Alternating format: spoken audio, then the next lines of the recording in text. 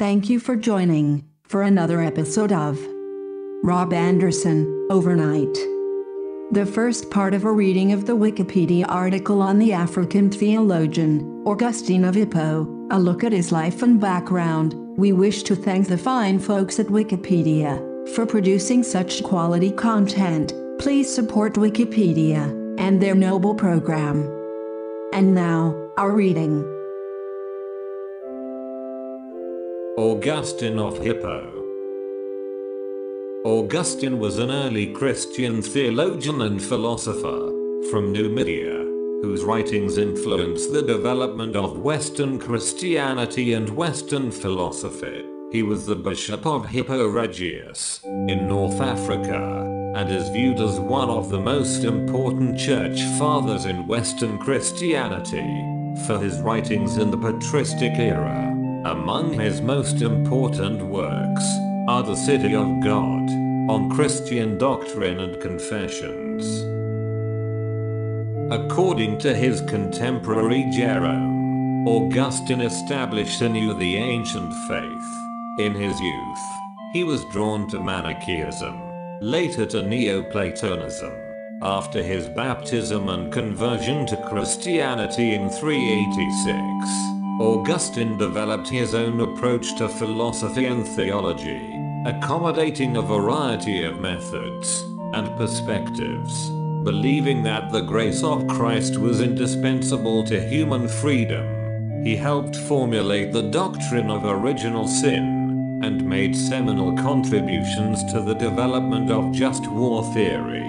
When the Western Roman Empire began to disintegrate, Augustine imagined the Church as a spiritual city of God, distinct from the material earthly city. His thoughts profoundly influenced the medieval worldview, the segment of the Church that adhered to the concept of the Trinity, as defined by the Council of Nicaea and the Council of Constantinople, closely identified with Augustine's work on the Trinity. Augustine is recognized as a saint in the Catholic Church, the Eastern Christian Church, and the Anglican Communion, and as a preeminent doctor of the Church. He is also the patron of the Augustinians. His memorial is celebrated on the 28th of August, the day of his death. Augustine is the patron saint of brewers, printers, theologians, the alleviation of sore eyes, and a number of cities and dioceses. Many Protestants, especially Calvinists and Lutherans, consider him to be one of the theological fathers of the Protestant Reformation, due to his teachings on salvation and divine grace. Lutherans, and Martin Luther in particular, have held Augustine in preeminence, after the Bible and St. Paul. Luther himself was, from 1505 to 1521, a member of the Order of the Augustinian Eremites. In the East, his teachings are more disputed, and were notably attacked by John Romanites. But other theologians and figures of the Eastern Orthodox Church have shown significant appropriation of his writings. Chiefly Georgius Florovsky, the most controversial doctrine associated with him, the Philokae, was rejected by the Orthodox Church. Other disputed teachings include his views on original sin, the doctrine of grace, and predestination. Nevertheless, though considered to be mistaken on some points, he is still considered a saint, and has even had influence on some Eastern Church Fathers, most notably St. Gregory Palamas. In the Orthodox Church, his feast day is celebrated on June 15th. Historian Domid McCulloch has written, Augustine's impact on Western Christian thought can hardly be overstated. Only his beloved example Paul of Tarsus has been more influential, and Westerners have generally seen Paul through Augustine's eyes.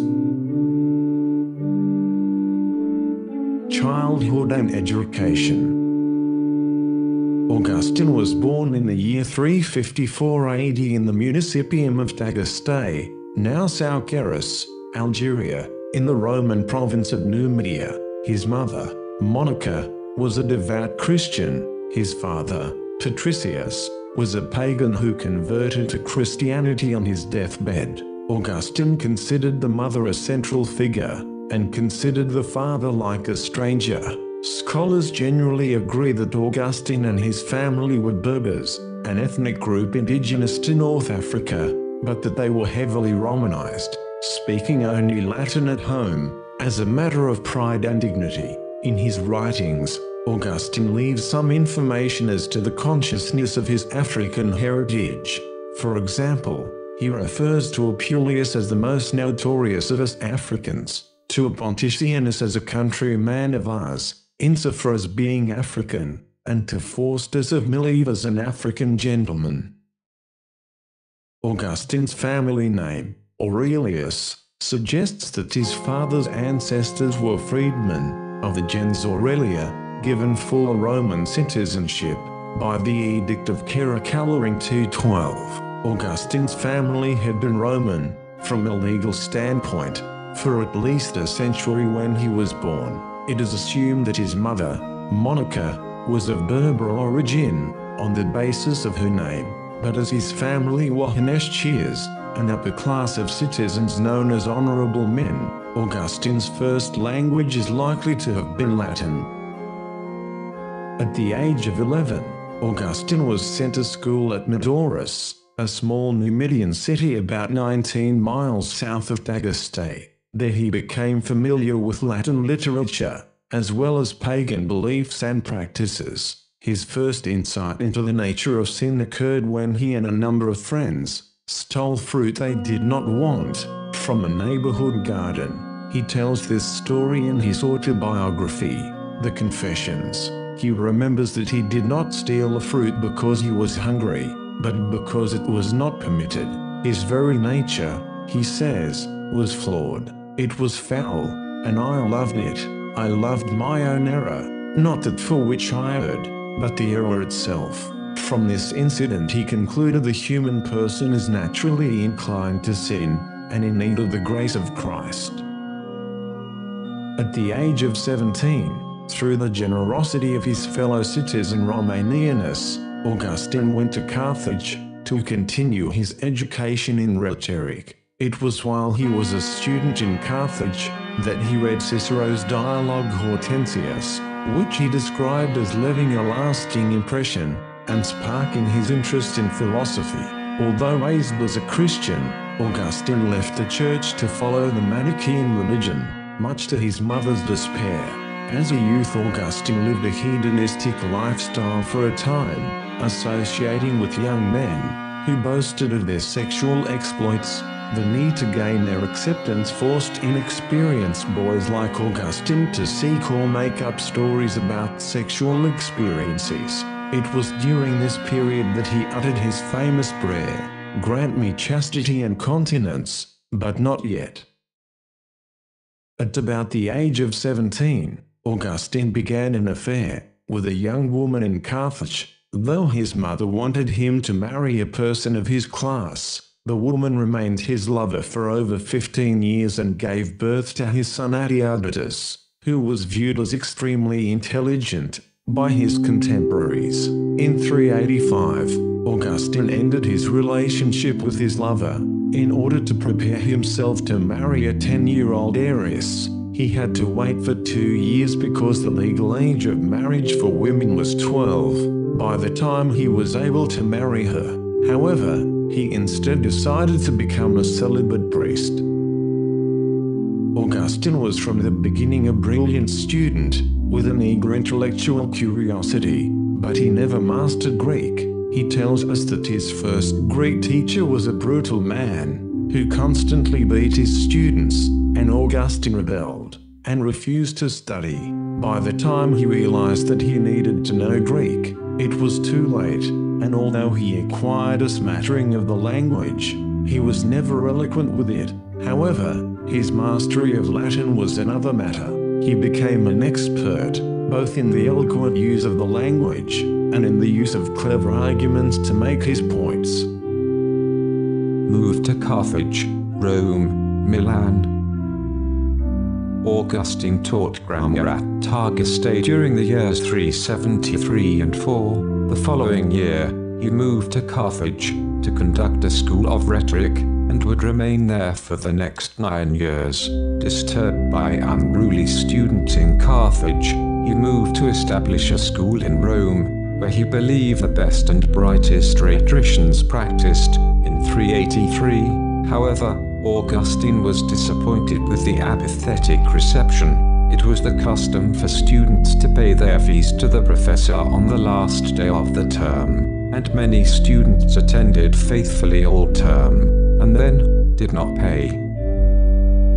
Manichaean friends introduced him to the prefect of the city of Rome, Symmachus, who while traveling through Carthage, had been asked by the imperial court at Milan to provide a rhetoric professor. Augustine won the job, and headed north to take his position in Milan. In late 384, 30 years old, he had won the most visible academic position in the Latin world, at a time when such posts gave ready access to political careers.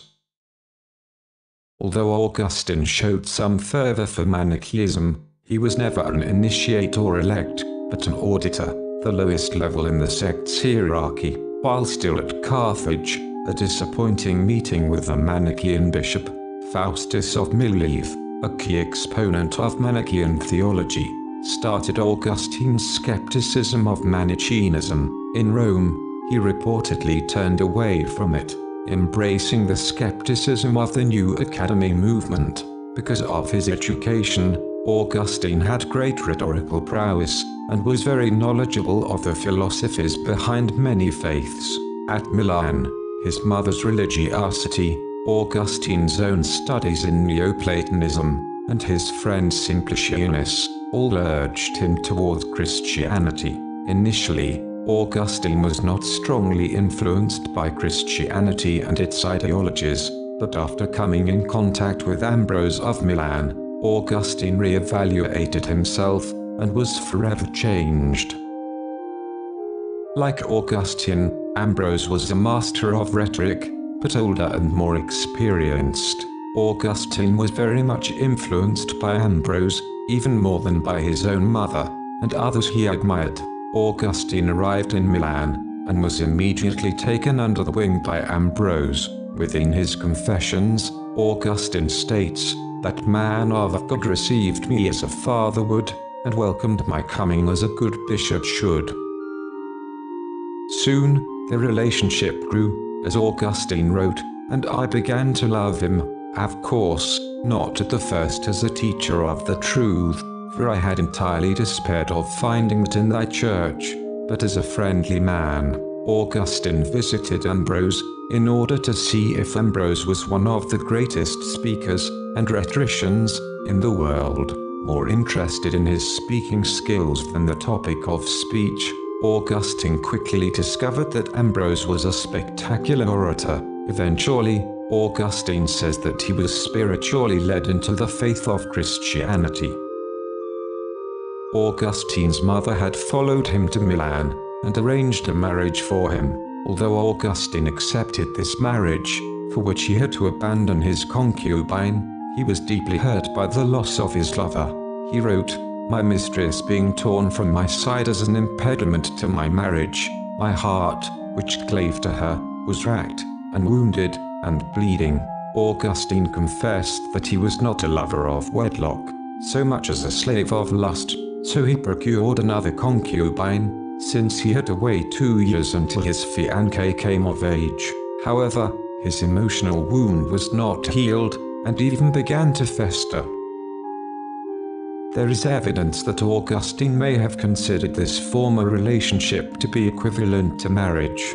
In his Confessions, he admitted that the experience eventually produced a decreased sensitivity to pain. Augustine eventually broke off his engagement to his 11-year-old fiancée, but never renewed his relationship with either of his concubines. Philippius of Tagaste steered Augustine away from marriage, saying that they could not live a life together in the love of wisdom if he married. Augustine looked back years later on the life at Casa Circum, a villa outside of Milan, where he gathered with his followers, and described it as Christiani Vitaiotium, the leisure of Christian life. Christian conversion and priesthood. In late August of 386, at the age of 31, after having heard and been inspired and moved by the story of Pontius and his friend's first reading of the life of Saint Anthony of the Desert, Augustine converted to Christianity. As Augustine later told it, his conversion was prompted by a childlike voice he heard telling him to take up and read, which he took as a divine command to open the Bible and read the first thing he saw. Augustine read from Paul's epistle to the Romans, the Transformation of Believers section, consisting of chapters 12 to 15, where Paul outlines how the gospel transforms believers and the believers' resulting behavior. The specific part to which Augustine opened his Bible was Romans chapter 13, verses 13 and 14, to wit, "Not in rioting and drunkenness, not in chambering and wantonness, not in strife and envying, but put on the Lord Jesus Christ, and make no provision for the flesh to fulfill the lusts thereof." He later wrote an account of his conversion, his very transformation, as Paul described, in his Confessions, which has since become a classic of Christian theology, and a key text in the history of autobiography. This work is an outpouring of thanksgiving and penitence. Although it is written as an account of his life, the Confessions also talks about the nature of time, causality, free will, and other important philosophical topics. The following quote is taken from that work. "Late have I loved thee, O Lord, and behold, thou wast within and I without, and there I sought thee. Thou wast with me when I was not with thee. Thou didst call, and cry, and burst my deafness. Thou didst gleam, and glow, and dispel my blindness. Thou didst touch me, and I burn for thy peace. For thyself thou hast made us, and restless our hearts until in thee they find their ease. Late have I loved thee, thou beauty ever old and ever new." Ambrose baptized Augustine, along with his son Augustinus, in Milan on Easter Vigil, April in the year 387. A year later, in 388, Augustine completed his apology on the holiness of the Catholic Church. That year, also, Augustinus and Augustine returned home to Africa. Augustine's mother Monica died at Ostia, Italy, as they prepared to embark for Africa. Upon their arrival, they began a life of aristocratic leisure at Augustine's family's property. Soon after, Augustinus, too, died. Augustine then sold his patrimony and gave the money to the poor. The only thing he kept was the family house, which he converted into a monastic foundation for himself and a group of friends. In 391, Augustine was ordained a priest in Hippo Regius, in Algeria. He became a famous preacher. More than 350 preserved sermons of his are believed to be authentic, and was noted for combating the Manichaean religion, to which he had formerly adhered. In 395, he was made coadjutor bishop of Hippo, and became full bishop shortly thereafter, hence the name Augustine of Hippo, and he gave his property to the Church of Tagaste. He remained in that position until his death in 430. He wrote his autobiographical Confessions in 397. His work, The City of God, was written to console his fellow Christians shortly after the Visigoths had sacked Rome, in 410. Augustine worked tirelessly in trying to convince the people of Hippo to convert to Christianity. Though he had left his monastery, he continued to lead a monastic life in the episcopal residence. He left a regula for his monastery that led to his designation as the patron saint of regular clergy. Much of Augustine's later life was recorded by his friend Pisidius, Bishop of Calama, present-day Guelma, Algeria. In his Sancti Augustini Vita, Pisidius admired Augustine as a man of powerful intellect and a stirring orator. who took every opportunity to defend Christianity against its detractors. Posidonius also described Augustine's personal traits in detail, drawing a portrait of a man who ate sparingly, worked tirelessly, despised gossip, shunned the temptations of the flesh, and exercised prudence in the financial stewardship of his see.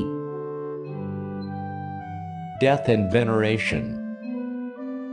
Shortly before Augustine's death, the Vandals, a Germanic tribe that had converted to Arianism, invaded Roman Africa. The Vandals besieged Hippo in the spring of 430, when Augustine entered his final illness. According to Posidonius, one of the few miracles attributed to Augustine, the healing of an ill man, took place during the siege. According to Posidonius, Augustine spent his final days in prayer and repentance, requesting that the penitential Psalms of David be hung on his walls, so that he could read them. He directed that the library of the church in Hippo, and all the books therein, should be carefully preserved. He died in August 430. Shortly after his death, the Vandals lifted the siege of Hippo, but they returned not long thereafter, and burned the city. They destroyed all of it, but Augustine's cathedral and library, which they left untouched.